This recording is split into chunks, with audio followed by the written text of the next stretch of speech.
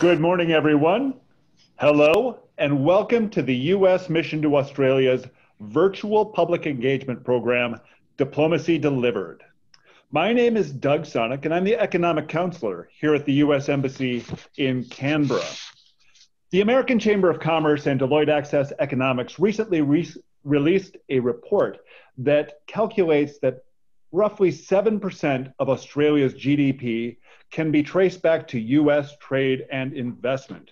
And that figure would not be possible without the culture of innovation and entrepreneurship that exists on both sides of the Pacific. This is a story that the U.S. Mission in Australia is exploring through the podcast 37 Degrees Latitude, hosted by U.S. Consul General to Melbourne, Mike Klein. Broadening and deepening the U.S. and Australian economic relationship is one of the top priorities for Ambassador Culverhouse and for the U.S. Mission to Australia. And so we are delighted today to be exploring these issues with the very dynamic New York-based entrepreneur and angel investor, Peter Shankman. But first, it is my pleasure to introduce our moderator today, Sophia Hamblin Wang. Sophia is the Chief Operating Officer of Mineral Carbonation International, an Australian initiative to transform carbon into building materials and industrial products. She is a technologist, a circular economy specialist, a science and business communicator, a University of Sydney Business School lecturer, member of the ACT Climate Change Council, and an alumna of the Global Entrepreneurship Summit. Sophia, I cannot think of a better person to be moderating today's discussion. Thank you for joining us, and over to you to introduce Peter Shankman. Thank you. Thank you very much, Douglas. So it's my pleasure, everybody, to welcome Peter Shankman to our audience. I'm just going to read a little bit from his bio, which is extremely impressive. He's an entrepreneur and corporate in-person and digital keynote speaker, focusing on customer service and the new and emerging customer and neuroatypical economy. With 3 startup launches and exits under his belt, Peter is recognized worldwide for radically new ways of thinking about the customer experience, social media, PR, marketing, advertising, ADHD, and the new neurodiverse economy. Many of you may have already seen him speak at US Embassy events because he came to visit Australia a few years ago as well. He's the founder of Harrow, Help a Reporter Out. He has written a number of books, but Faster Than Normal is also his podcast, which is the internet's #1 podcast on ADHD. And I highly recommend you check it out if you haven't already, because it's excellent. He is a worldwide influencer and spokesperson for brands across the globe. Current and past brands include Huawei, Specialized Bicycles, Scratch Labs, Sylvania Lighting, Thule, Scott Vest, and many others. And finally, this is my favorite part, Peter is a father. He's a 2-time Ironman triathlete, a Class B licensed skydiver, and has a pretty serious Peloton addiction. When he's not traveling around the world, interested to hear more about that today, keynoting to big companies and small ones too. He's based in New York City with his 7-year-old daughter and 19-year-old cat, both of whom consistently refuse him access to the couch. So welcome, Peter. I'll just invite Peter to give some remarks. And also, I'm sorry, I forgot to mention as well, I'm coming to you from the Ngunnawal lands, the lands of the Ngunnawal people, and I'd like to pay my respects to elders past, present, and emerging. Thank you, Peter. Thank you. Okay, thank you very much, Sophia. It's great to be here. It's nice to be, quote unquote, back in Australia. I tweeted out earlier that it is that prepping for a keynote in Canberra from my kitchen in New York City as opposed to in Canberra is a little disappointing. But either way, I am thrilled to be here, and I'm thrilled to talk to you guys again. It's been about 5 years since I was last in Australia at the behest of the U.S. government, so it It is wonderful to be back, and I appreciate you having me back. It is evening here in New York City at a cold night where we are supposed to be indoors, and most of us are. We are still fighting with a handful of people to wear their masks, but we're doing the best we can here. And fortunately, the schools are still open, and so my 7-year-old still gets to go to school every day. We're in interesting times. There's no question about it. But the thing about interesting times is that the interesting times tend to lend themselves to the best creativity that we see. You know, if you look at any major company that has ever started and sort of taken over the world, they started usually during interesting times. Amazon started at the end of a recession. If you go further back, so did Microsoft. If you look at things like Uber and Airbnb, even Facebook, they all started some in the '05 recession, some in the 2010 recession. So you know, it is said that interesting times are the best time in the world to start a company and to be an entrepreneur. And I find that pretty ridiculously true, even though the past 8 months I've gone from traveling about 250,000 or 300,000 miles a year to a full stop in my living room, which is, as I look around in a New York City apartment, is a decent size, but you spend 7 or 8 months here nonstop and it gets a little small. Definitely. So Peter, I actually listened to all of your podcast interviews in preparation for this. So I have just that's a lot of time. You're a very impressive person, and you know, it's really, yeah, you've got a lot of really good insights. So I'm interested to hear quite a lot about your work and everything. But I did want to ask about. I heard you say in an interview that you, in order to create the right work routines and the right systems in your life, that you had a separate place that you may go to work in New York that was away from your daughter and away from your home life. And how is that working during COVID? So it's been very interesting. You know, when we look back, I was talking to a friend of mine earlier today about this. You know, March 8th was the last flight I took. I've since traveled. I traveled about a month ago. I went to Dubai, and it was actually, I felt safer on the plane than anywhere else. But prior to that, it was March 8th. I landed from a keynote in Las Vegas, and had I known that was going to be my last trip, I probably would spend a few more minutes on the plane. But you know, the city did not really shut down. I guess the best way to put it is we didn't shut down in New York City until we actually did. Right? I remember the 8th was a Sunday of March, the 9th, 10th, 11th, Wednesday the 11th, I was invited to an 8 a.m. media preview spin class at Peloton's new studios, right? So they just launched a $75 million studio. I remember I went there, and the media was there, and I was there, and we had a great spin class, and it was over by 9 a.m., and by 9:15, the city started shutting down. They were supposed to have another media preview at 11, which was canceled. And by 5 p.m., schools were closed and we were home. And it was just sort of this, you know, full stop, right? Imagine a submarine in Hunt for October. It goes 50 miles an hour, full stop, you know, full stop by, and we just shut down. That being said, I put sort of rules into place that allowed me to keep working as best I could. You know, being a single father, her mom is still very, you know, we're 50-50 split. It works really well, but you know, I have a little more of a flexible schedule than she does. And so I was pretty much doing a lot of the homeschooling, most of the homeschooling. And so I would get up, I already got up super early to exercise to keep my ADHD under, you know, in check. I'd get up even earlier, and I'd exercise first. And I'd sit down at my computer like around 4:15 a.m. after having gotten up at 3 and worked out and taken a shower. And I'd work hard from like 4:15 to about, you know, 6:30, 7 o'clock. And I'd get all the busy work out of the way, all the stuff that I didn't want to have to do, which was the same stuff I would have done in my office.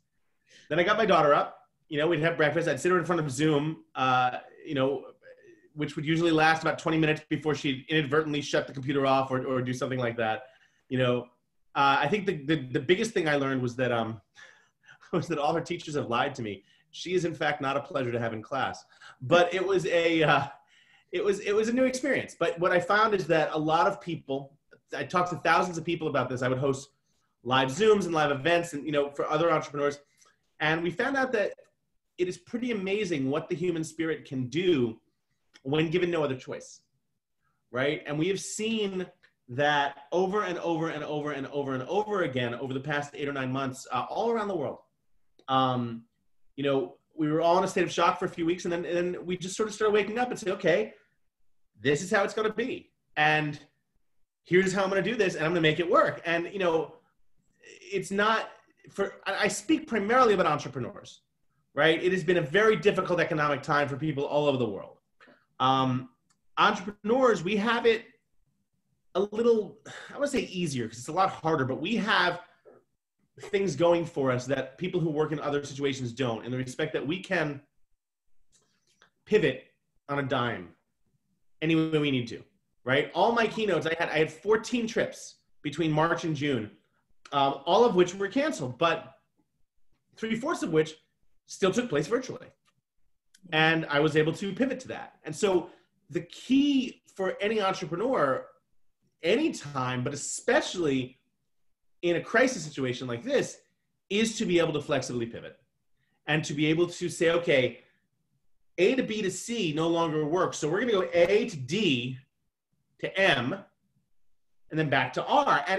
And the beauty of that is that at this point, no one cares.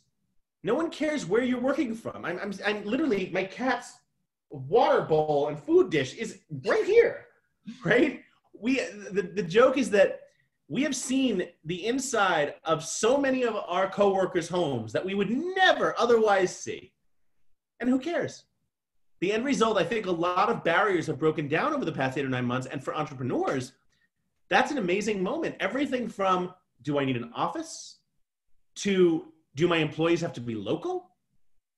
We're going to see things that we used to dream about. I remember when I started my first company in 1998, first thing I had to do was come up with 10 grand when I wanted to hire someone because I had to find an office. Never again. No way. Never again. We're absolutely finding that too in Australia. I've been working from home for since I started working with Mineral Carbonation International. So it's been 7 years of being just flexible. And now I'm not as embarrassed to take my calls and also be weeding my garden. Exactly. The thing is that, I joke that as long as we're talking and we have a connection, you don't need to know where I am. I have friends who when this kicked off, they said, okay, we're out of here. And they went to Bali and they went to, a friend of mine has been in the Maldives for 7 months. I mean, I had to eventually say, if you send me one more picture of you on the beach, I'm going to beat the crap out of you. But, at the end of the day, he's able to go, he has an area of his bungalow, right? Where he put a photo behind him of what looks like his view from his window in New York. He just works. We really have changed. And it's fascinating to see how you have so many companies who are afraid of this happening. And all of a sudden they're seeing, okay, we didn't explode. The universe didn't blow up. You mean we don't have to pay for 75,000 square feet of real estate on 45th Street and 5th Avenue? Huh. That could add to our bottom line. And it's just fascinating to watch all these CFOs and these CEOs sort of have that moment of clarity where they're like, wow, this could actually be something here. Where 5 years ago, if you had told them that 78%, 85% of their workforce is going to be working from home or from wherever, they never would have believed it. And do you have any predictions for that for the United States about which cities are going to experience exodus and which will retain? So New York City has lost about 10% of its renters.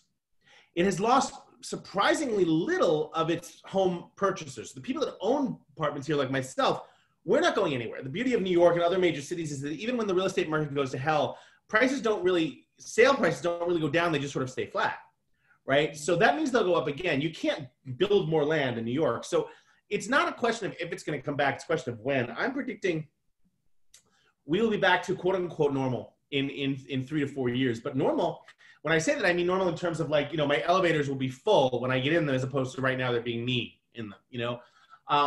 We're going to have to wait, though, to see what else is going to happen, because, you know, right now I live on the west side of Manhattan, and the west side of Manhattan is primarily residential, right? If you walk 3 blocks east towards Broadway and 7th Avenue, and 6th Avenue and 5th Avenue and Madison and Park, then you have commercial real estate. You know, so you'd walk from your apartment on 42nd and 9th to your office on 42nd and 6th, or 34th and 7th, whatever.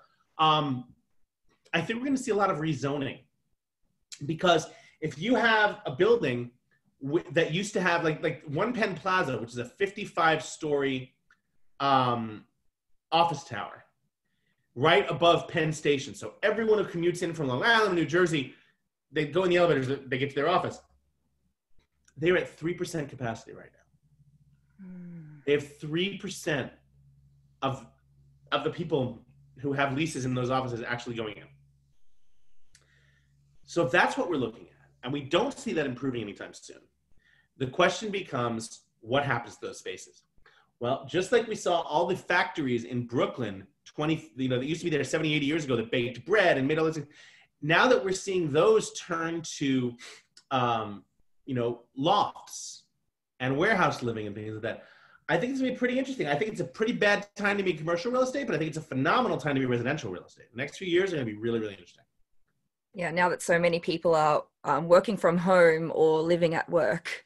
Well, I mean, I say that if I didn't have, my parents live 3 blocks from me, right? And they're turning 80 this year.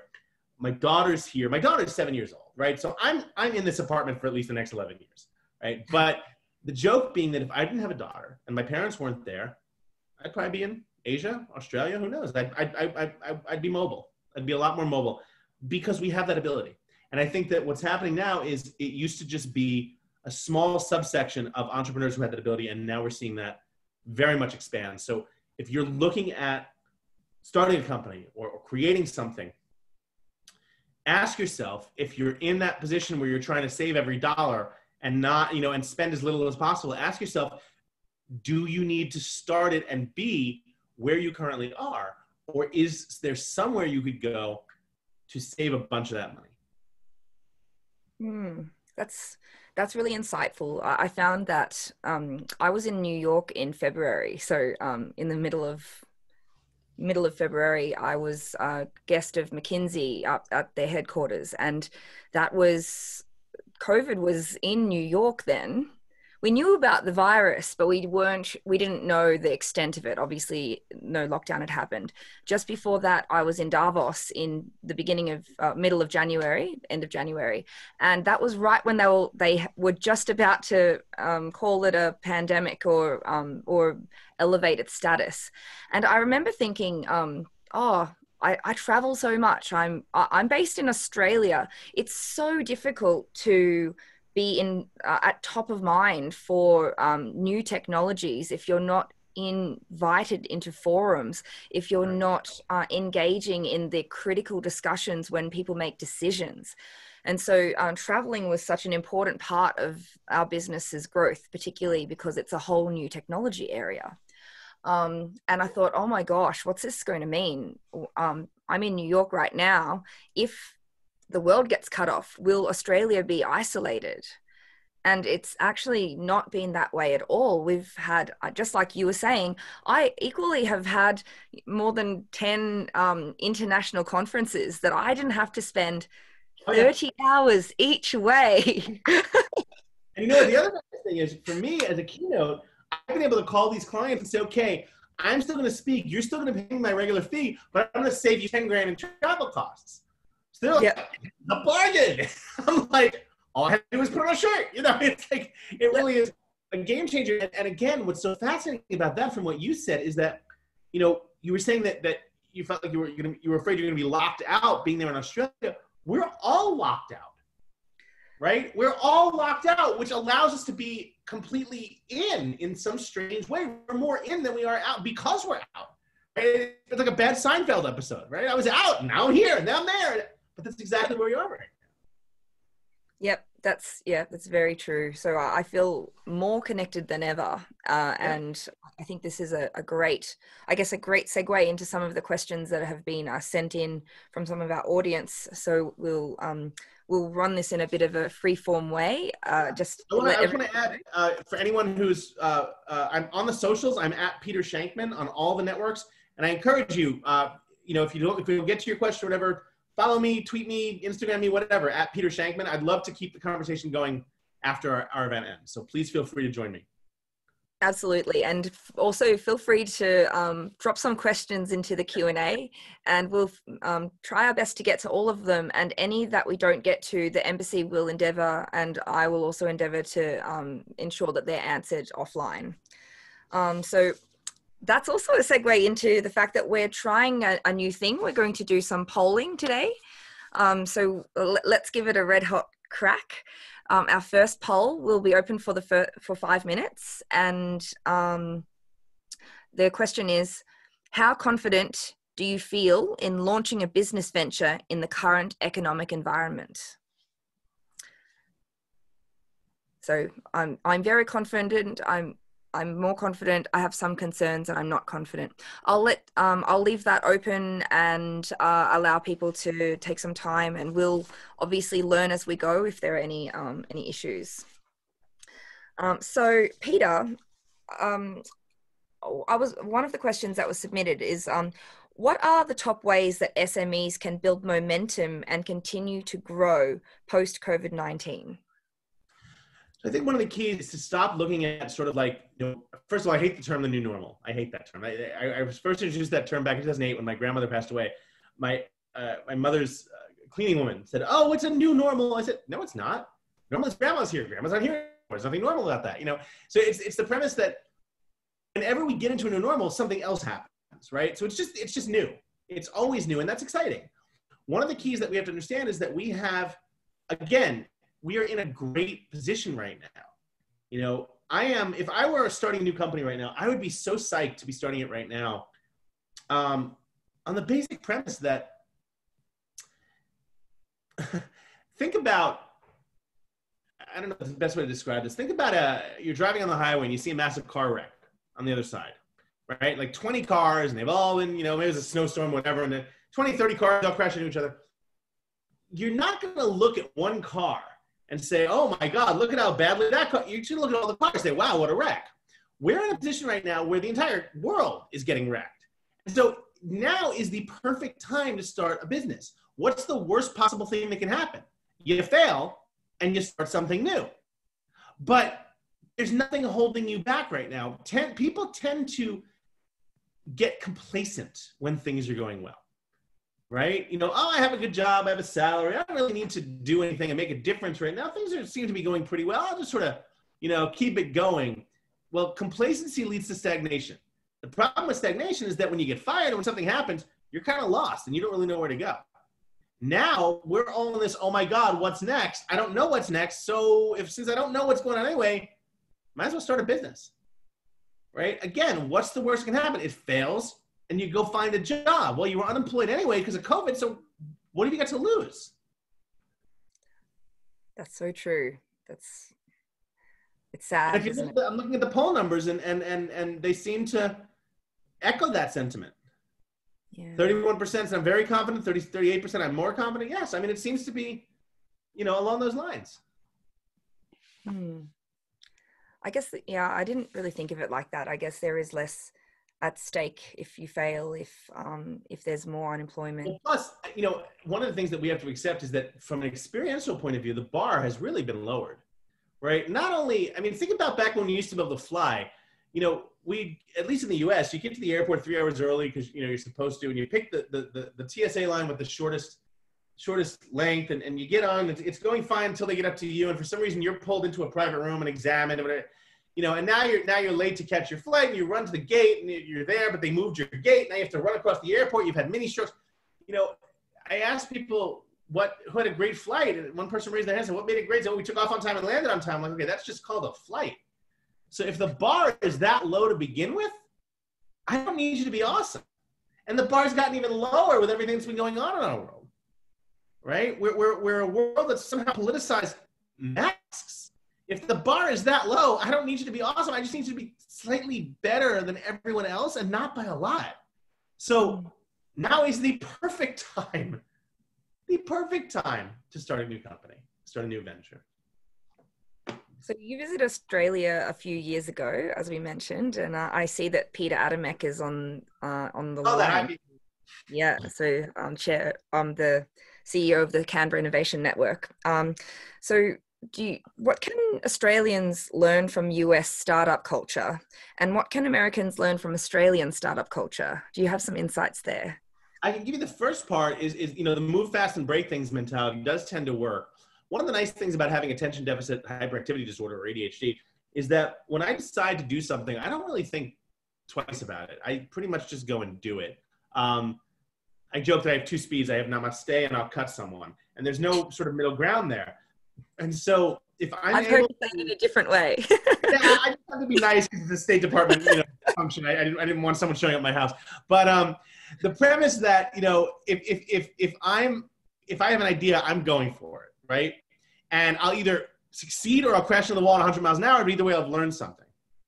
And I think that prevalent in successful startups, in that people understand, okay, you have to move fast and it's okay to screw up. It's okay to make mistakes. Have fun with it, right? Worst thing that can happen, you fail and you do something else. I think that the key is to find people to work with who are very good at the things you're not, right? I am well aware that my ability to schedule things is terrible. About 10 years ago, I've had the same assistant for about 12 years. About 10 years ago, she took right access away from me to my calendar because I booked 2 dinners on the same night. And when she told me, she said, I'm like, that was a little bit of overkill. You didn't really, it was only 2 dinners. And she, no, you booked them on separate continents. So you're done. And I haven't had access to my calendar. I haven't been able to write my own calendar for 12 years. And that's fine because I know what I'm good at. And that's not one of those things. I'm here with you right now on time because Megan put it into my calendar, right? So one of the key things, and I think this applies across the board in Australia as well, is you need to understand that you are great at certain things, but you are not great at everything. And it's very important to make sure that the things you're not great at, you have other people surrounding you who are. I've definitely found that outsourcing the things in my life that I'm not good at has freed up an unbelievable amount of mental space. One of the things I love about Australia, I have friends there, and I have friends in Australia who are in my mastermind network as well. And it's great to be able to talk to them right before I go to sleep and wake up and have an answer, right? Because 14 hours ahead or whatever. So, surround yourself with people who give you everything that you need in that regard. Yeah, so that actually links me to a question by Adam Mostigal from Tasmania, who asked a question about what groups and organizations should we be learning from in Australia, and who could we be connecting with from a US-Australia perspective that work in the space for cross-cultural links. I thought it might be a good opportunity for you to also talk about your Shankman's network and what led you to start that. So I run a mastermind called Shankminds. We're an accountability and networking group of about 100 people. And it's at shankminds.com. And the basic premise is we're a Slack group that occasionally has meetings, in the respect that when you're an entrepreneur, you're pretty much working on your own, right? And when you're working on your own, you have to sort of figure out, okay, what do I do to keep myself accountable, right? The biggest problem I had when I first started my company 22 years ago is I felt like I wasn't working, right? I felt like I was doing anything but what I'd be, even though I was working, I'd be sitting in my apartment in my bed and I'd hear my neighbors down the hall going to work. And I felt unemployed, even though I was working. It took a long time. And so a lot of times when you're an entrepreneur and you're starting your own thing, you're doing your own thing, you have to be very aware of what you're doing and how you're keeping yourself accountable. And so the best thing that I have for advice for that is find a group of people who are somewhat like you, also not like you. Because the ones who are not like you are going to push back against your BS, right?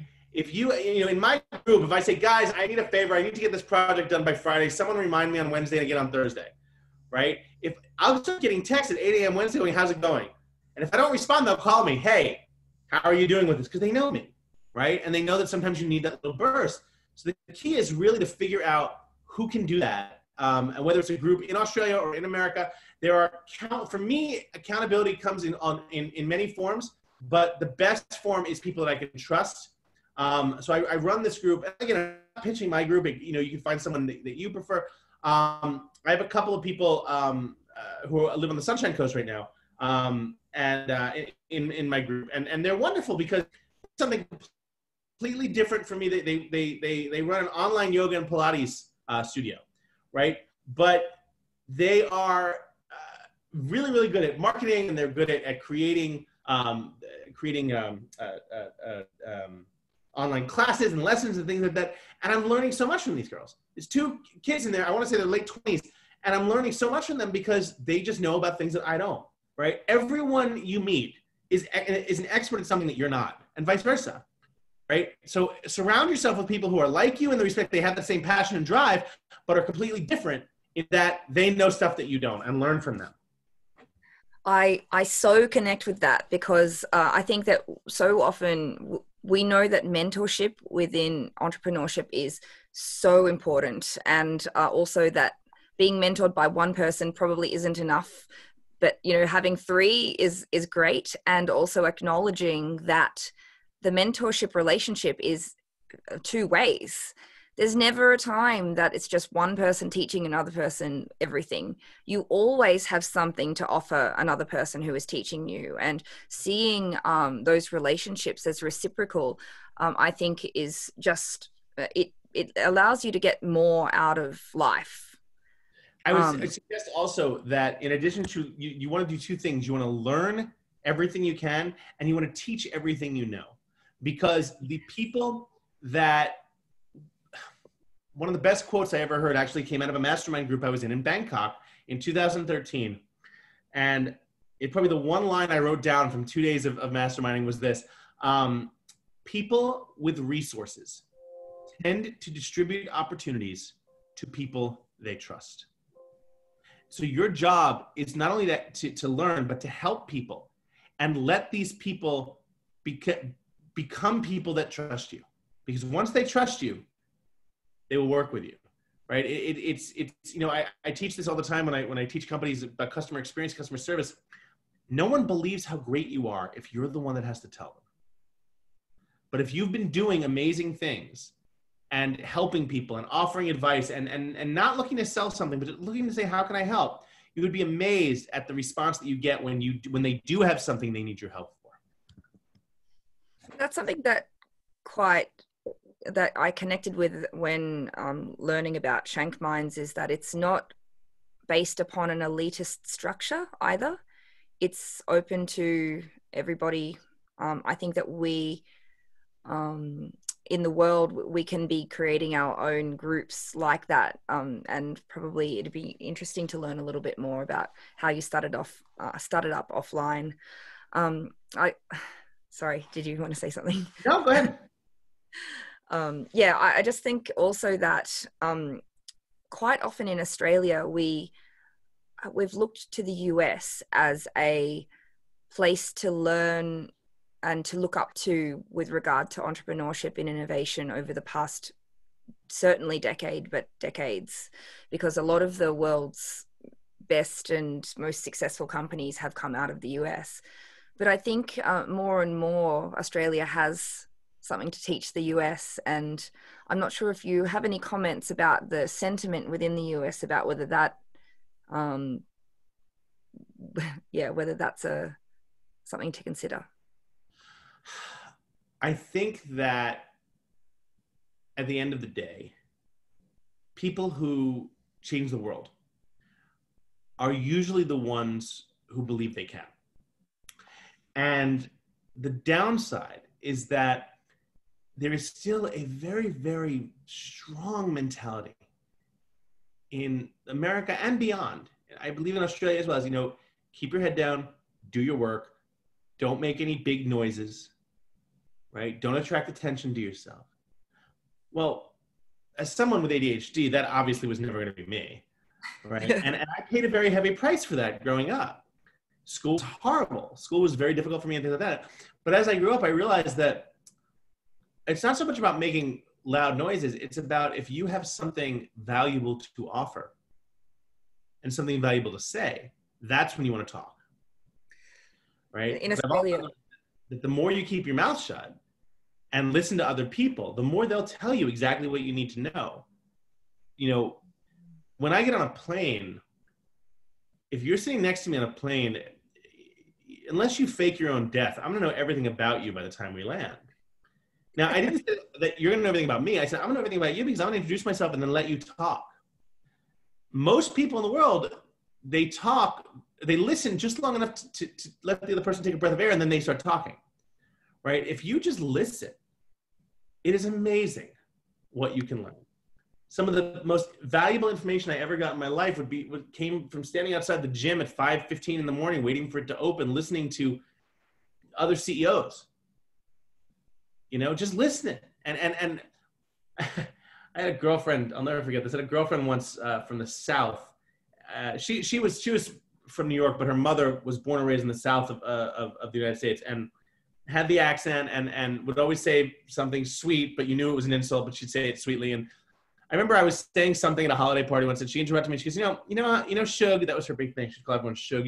Shug, the good Lord gave us, what'd she say? The good Lord gave us 2 ears and one mouth for a reason, so we could listen twice as much as we talk.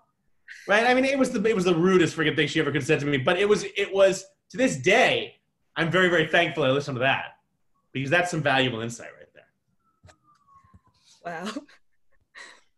So I think in Australia, we have this thing called the tall poppy syndrome. So I think we're not that inclined to want to make big ambitious statements about our ambitions to lead and rule in quite as much fervor as perhaps America has. And whether or not that's a bad thing, I think is... I think humility is a good thing, but it's also very, there's a lot of strength to be able to speak about the things that you're good at.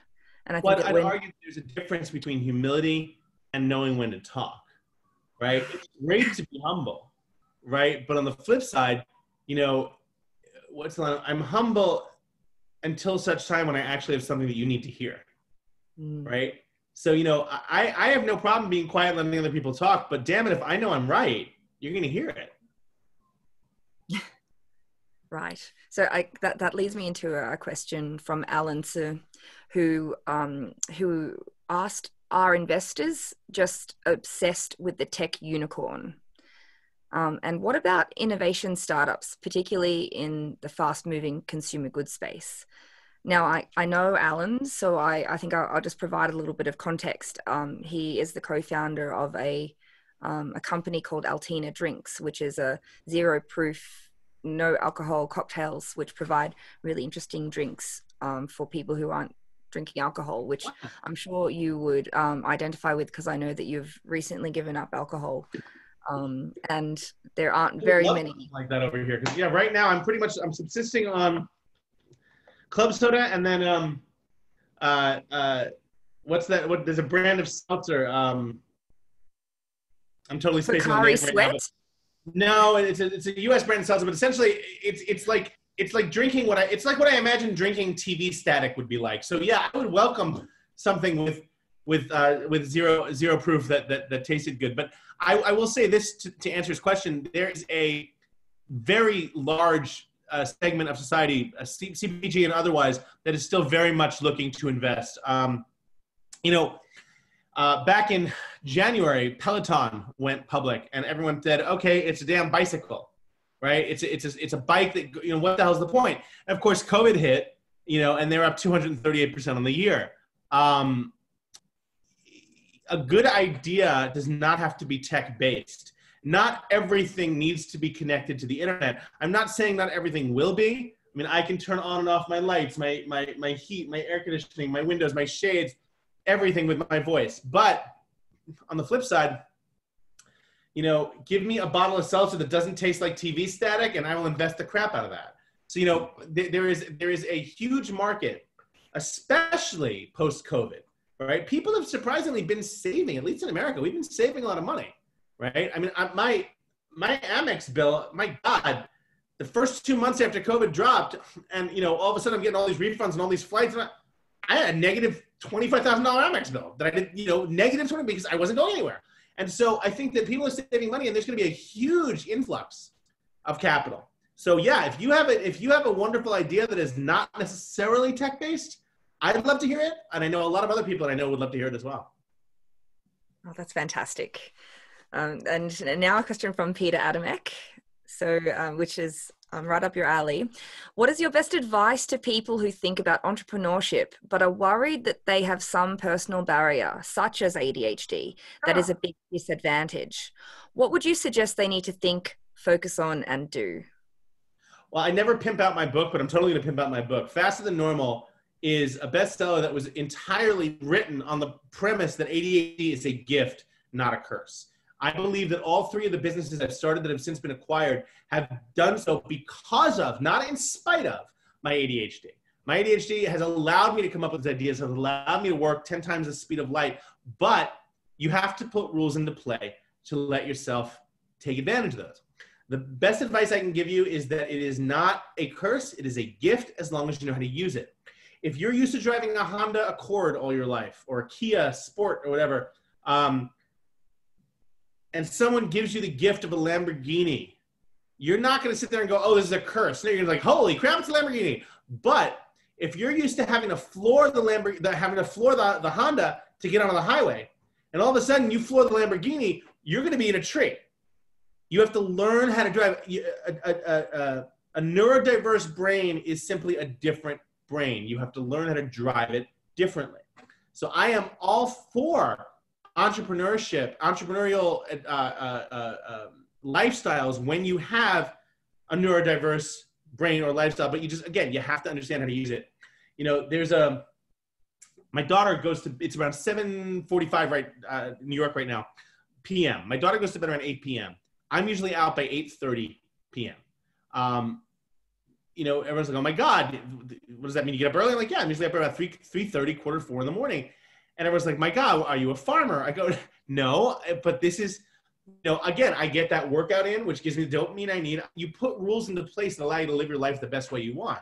My closet is labeled. It literally has two sides to it. They're labeled. It says office/travel, and it's t-shirts and jeans.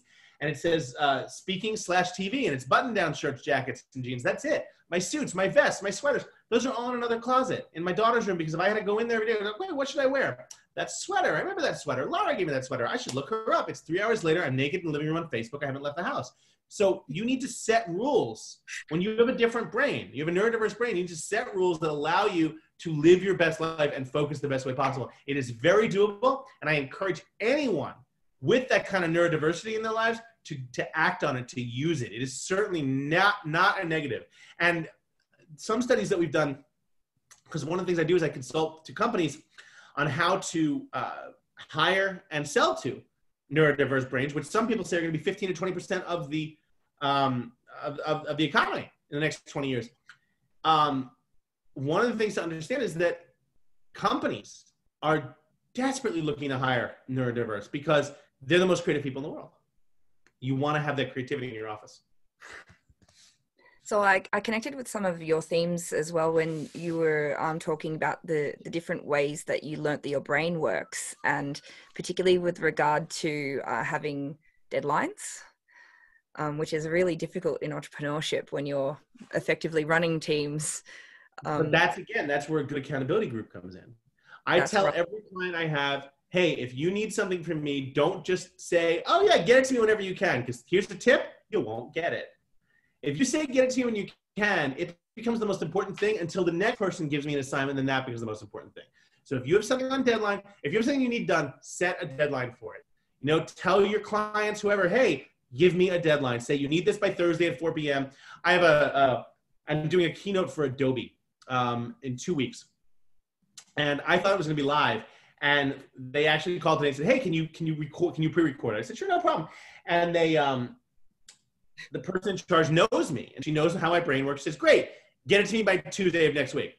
I'm like, oh, but you're not going to need it until she's like, get it to me by Tuesday of next week. Because she knows that otherwise my 8 a.m. speech at 4 a.m., I'll be up pre-recording that thing, right?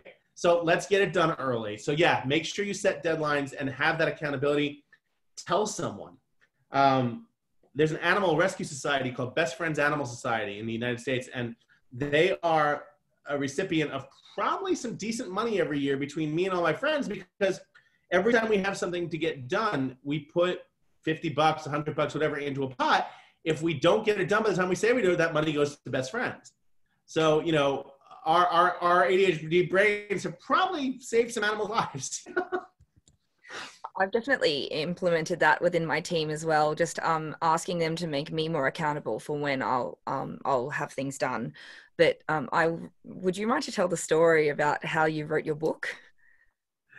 So Faster Than Normal, I had a 6-month or a 7-8 month deadline on it. I did all the research the very first few weeks. So that's what you do, ADHD, like, oh, just start working. And then I forgot about it, you know, for like 7.5 months. And then a publisher called and said, hey, you know, how's the book coming? It's due in 2 weeks. And I'm like, oh, no problem. And I bought a round trip flight ticket to Tokyo, leaving the next day from New York. I took the train to the airport, the subway to the airport. I got to New York Airport with my laptop, power cord, a sweatshirt, my headphones. I got on the plane. I wrote chapters 1 through 5 on the flight to Asia, landed in Tokyo, went to the lounge, had a cup of coffee, took a shower, got back on the same plane, same seat 2 hours later, and flew back to New York and wrote chapters 6 through 10. And then I got held up by Department of Homeland Security for 6 hours because I never actually cleared immigration in Japan, but I had a book. And the funny part was they actually called my publisher to confirm that I was writing a book and I wasn't like, you know, smuggling something. And so my publisher was like, yeah, he's writing a book. And then she called me an hour later. She's like, so when you said you had the book done, like that was a lie, but here it is, you know? So, but you know, and again, when you're an entrepreneur, when you have a different brain, you don't care. I don't care what other people think. People are like, oh my God, what the hell's wrong with you? You spent $5,000 to go nowhere. No, I spent $5,000 to write a book. By the way, it was a bestseller. What do you care how I did it? Absolutely. And I think that seeing that as some kind of just a feature of your brain is it really changed the way that I think about the way that I work. So I really thank you for that story. Just think of my carbon emissions, catch the train. The flight was going to Asia, whether it was on it or not. Yeah. So I've got another question from Tara McClelland. And so she asks, on one hand, it seems that there are so many opportunities at the moment for young people to create and thrive. But what do you say to young people who feel overwhelmed by things like social media and all the bad things that come from that? 4 months ago, I quit Facebook. I didn't quit in the respect that I canceled my account. My account's still there. I might check it to read my memories to see what I did 10 years ago, because that's always fun. But I don't engage anymore. I don't engage on it. And oh my God, it feels like I've lost 50 pounds. And obviously looking at me, you can tell I haven't, but it really does. I really do feel like a new person because I don't have to. The problem with social media, the benefit of social media is that anyone can get on it. The problem is that anyone can get on it. And you get on the social, your brain actually, every time you get a ding, every time you get a notification, every time you get a Slack update, a tweet, an Instagram like, your brain actually releases dopamine. It's a feedback loop.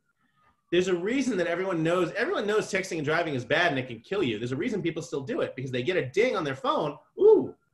So, you know, for me, shutting off, I have no alerts. I control my phone. I don't let my phone control me. The best advice I can give you,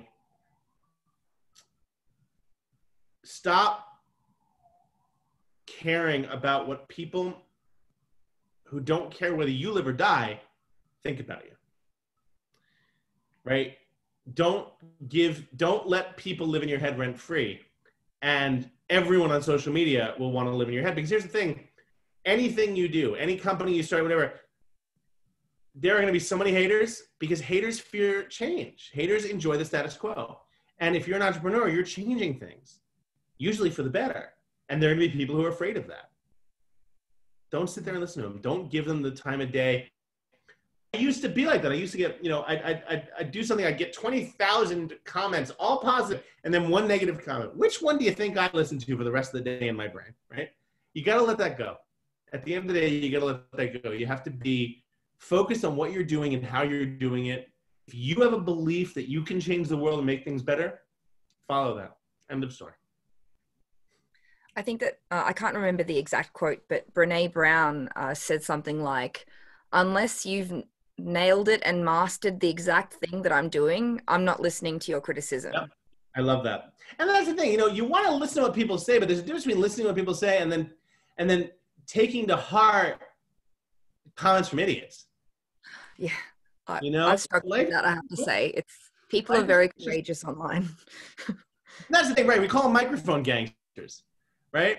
You see in person, they're not going to talk shit to you. You see, they do that on from behind a computer. Yeah, I think as well, they're all designed to make you addicted and to keep you scrolling. Oh, no question that. So no all question. of That's very much, again, that's why when you get that ding, your body actually releases dopamine, and dopamine is the pleasure chemical. It's why people take cocaine, right? There's a very slight difference between getting a like and doing drugs. You want to make sure you're not there. Shut the phone. The other thing, when you go to sleep, shut the phone off. Don't just silence it, shut it off. In my 22 years of being an entrepreneur, one time did a client need me for a legitimate reason at 3 a.m. Other than that, it's never happened. Shut off your phone. One time in 22 years is not the end of the day, not the end of the world. Absolutely. So we've just had a question come in from Billy McCarthy Price, who says, what specific skill sets should young people who aren't from a business or entrepreneurial background develop to increase their odds of being successful when establishing ventures, particularly those who might have identified an issue as a result of work, volunteering, or social justice that they want to impact? That's a great question. I think the first and foremost thing is become a better listener. Understand how to recognize your audience. Understand that what you think is a great idea needs to be validated by your audience, by the people who will buy it, or the people who will use it, or the people who will benefit from it. Everyone thinks when they're starting a company that they control the direction of that company. Sorry, the cat. Everyone thinks that the person starting the company, that you control the direction of your company. You don't. The direction of your company is controlled by your audience, controlled by your customers. Having an audience, having customers is a privilege. It's not a right. Right? If you want to have an audience and you want to have customers, that is a privilege that you have to earn every day by creating good content, by creating things they want and giving them what they want the way they want it, right? You might have the greatest content in the world, but if you're giving to them via Twitter and they're not on Twitter, that's a waste of time. Where is your audience? How do they get their information? How do they want to get their information? When I'm out and I'm running out in the park, whatever, I'm doing all that at 4 a.m. and I am listening to podcasts, things that I've downloaded, things that I've the night before, because that's the only time I have to get my information, right? And the podcasts I listen to are the ones that are updated at midnight or 1 a.m. or 2 a.m. So yeah, definitely. Understand your audience and understand how to make it work. There are also workshops in different innovation networks that you can access in order to try to build some of the skill sets that you don't have in various cities around Australia. But also, I think I might have some insight here because, the company that I run, it's a chemical engineering, process engineering, and geology company, and I'm none of those things, right? And so I think it's building out teams where other people have the skill sets that you don't, because you're never going to know everything. And having teams with a diversity of background and approaches is only going to help the robustness of your business and the way that you can respond to different challenges over time. And I can tell you that I know absolutely nothing that I know nothing at all that that Sophia knows. Not a damn thing. And I'm fascinated by what you do, but could not even tell you in a million years what it is. So I think we've got 5 more minutes to go. So we might just do one last poll and then have some closing remarks. And the last poll is about diversity and your business. So in your startup planning, how much consideration have you given to building a diverse and inclusive business environment?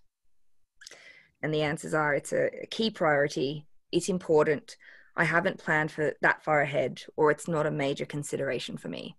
And it's anonymous, so we won't judge you. No, I'm kidding. You know, one of the things that I find fascinating is that I think the smartest people I've ever met understand that they're building diverse teams, not just because it looks good, but they're building diverse teams because the knowledge that they're going to get from a diverse team is so much more. You know, one of the things that drove me crazy about, if you look at politicians or whatever, they take class photos, right? So it's the politician and all of their support staff. So everyone from their admins to their interns to the people, and if they all look the same color, right, or they're all the same gender, you have to ask yourself, look at their audience, look at the people, look at their constituents. How much are they really catering to their constituents if everyone looks like them, right? And I ask that all the time. How much can a company really know about people if everyone who works for them looks like them, right? Or looks the same or acts the same? And that's the other aspect of that, is that we have to start looking at neurodiversity as a resource as well. It's not just skin color, sexual orientation, gender, it's different brains. That's important too. You know, Goldman Sachs made an announcement about that this year, that they would no longer invest in any company that doesn't have a female member of their board or chair. Yeah. Because they said that there is no way, with the amount of talent with diversity in the workforce, that if you're a company that doesn't have diversity on your board with regard to female representation, you have not done the right amount of searching. And they made a statement about the performance metrics, which was in the, like, diverse teams perform more than 50% better than no question about it. Always has been. Yeah, I mean, but Goldman Sachs is making these statements, right? So there's a change coming. Great. Peter, I would invite you to make any closing remarks you might have. Particularly, we would love to host you next time. I know that it's a very long flight and everything, but we're missing a little bit of face-to-face interaction. But agreed. Well, next time I have a book to write, I'll definitely make the trip. I think that, you know, one of the things I loved about my last time I was there is the diverse number of people that I met and just how much fun I had meeting new people. The only downside was I started in the south and started in the north and went to the south, which in my brain was like, oh great, it'll go from colder to warmer, and totally forgot I was on the other end of the world and wound up freezing my butt off by the time it was over. But I would welcome the opportunity to come back, and I'd welcome the opportunity to keep the conversation going. Anyone, again, at Peter Shankman, my email is peter@shankman.com. I am eternally grateful to the State Department and the embassy in Canberra for inviting me to speak again. It always thrills me when I get re-invited. It means I did a good job the first time, which, you know, when you have imposter syndrome is always tough. And I guess the last thing I would suggest is, you know, it is an interesting time and we are all in a very interesting place. And that being said, as interesting as it is, it also has the ability to wreak havoc on ourselves mentally. And it is just ridiculously important that we take care of ourselves, and that if we feel like it's a little too much, we talk to someone, right? You know, entrepreneurship is hard and can be very lonely, and throw in a pandemic and it gets even lonelier. Make sure you have a circle, make sure you have people to talk to, make sure you're taking care of yourself physically, you're working out, you're exercising, you're drinking water, eating a vegetable every once in a while, things like that. You know, those things are important, and the only way you can truly succeed as an entrepreneur is if you're taking care of yourself first. So I like to close on that, because that's just something I really believe in is ridiculously important. Thank you very much, Peter Shankman. This has been just a pleasure to have this chat. We will endeavour to answer any questions we didn't get to online. Thank you for joining us for the Diplomacy Delivered series, and we'll catch you next time. Bye.